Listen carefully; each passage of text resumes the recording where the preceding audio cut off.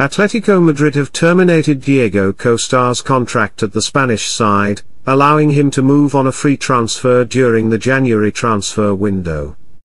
Arsenal and Juventus are thought to be among the clubs who will be keen to snap up the veteran striker when the window opens on Friday. After falling down the pecking order under Diego Simeone, Costa is understood to have instructed Atletico to tear up his contract, which had just 6 months to run, with the striker picking up £270,000 a week. Costa was given permission to miss training on Monday, as he sought to leave the club over personal reasons. He remains convinced he can still compete at the top in Europe for around 2 or 3 seasons, and his sudden availability as a free agent is likely to make him hot property in the transfer window. Arsenal are seen as offering a favourable situation for Costa, with Gunners boss Mikel Arteta determined to add reinforcements in January to help salvage a campaign that has threatened a relegation battle. His misfiring side have managed just 15 goals in the Premier League this season, with Arsenal slumped in 15th. Only Burnley outside of the bottom 3 have netted fewer goals with 8. Juventus are also looking for a striker who can alternate with Alvaro Morata, and the former Chelsea star seems to be perfect for this role. Despite Costa now being a free agent, he can only move when the transfer window reopens, having been under contract at Madrid for the first half of the season. However, he will not be tied down to any deadline and would still be free to move to a new side after January if by then he has still not signed for a new team. Ahead of his side's match against Getafe on Wednesday, Simeone reflected on Costa's departure by trying to focus on the good memories he and the player enjoyed at the club. Simeone said, "May he find the best way and be able to hug each other when we meet. The best thing that remains of this is to have good memories of what we have been through together." Costa enjoyed his previous Premier League experience at Chelsea, where he won 2 Premier League titles before dramatically falling out with manager Antonio Conte over the summer of 2017. Although the Spanish striker's sudden availability will alert many, he could put many suitors off if his wage demands match the contract he was on at the Wanda Metropolitano, especially given his recent fitness issues as well as a lack of goals.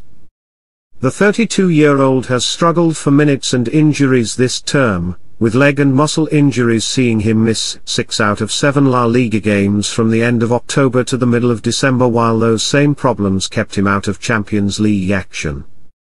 However, even when fit he has struggled to gain a place in the first team, starting just 2 games this term as Simeone leaned towards João Felix and Luis Suarez as his main attacking options.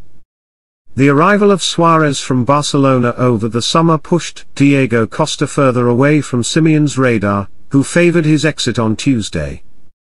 Across his 7 games he has found the net twice, with his most recent strike coming from off the bench at Elche, in our La Liga match before Christmas. Costa rejoined Atletico for a third spell from Chelsea for £54 million during the 2017-18 season.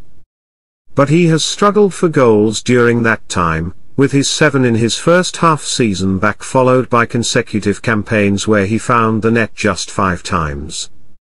Meanwhile, with Costa now off their books, Atletico will begin working on finding a replacement, with Napoli's out-of-favour forward Napoli outcast Arkadiusz Milik of interest to the La Liga leaders. However, Simeone may find he will be unable to directly replace Costa, with Atletico struggling financially since the outbreak of the coronavirus. It was very recent with Diego, the Atletico boss added. The sports management works to find the best for the team in any situation that may happen. The club will tell me what they think, and then we will share situations if someone comes to fill the position that Diego has left empty. I will not explain the contractual issues. We want to help Diego as he has been helped, but obviously we do not want to harm ourselves.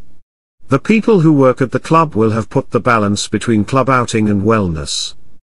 The club already had an incredibly high wage bill at around an eye-watering £312 million annually, with Costa's weekly wage only topped by goalkeeper Jan Oblak, who earns £320,000 a week. Simeone, meanwhile, earns an incredible £700,000 a week as the highest earning manager in football.